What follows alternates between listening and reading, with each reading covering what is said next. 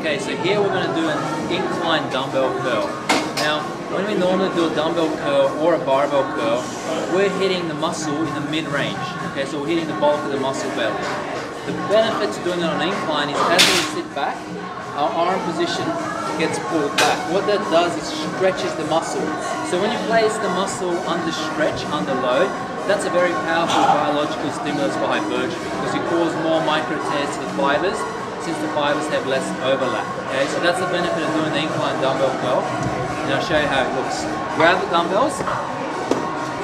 Generally, you want to keep it supinated so you can get a strong stretch.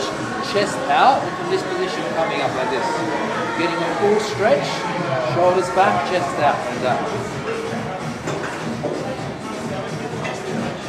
Like that.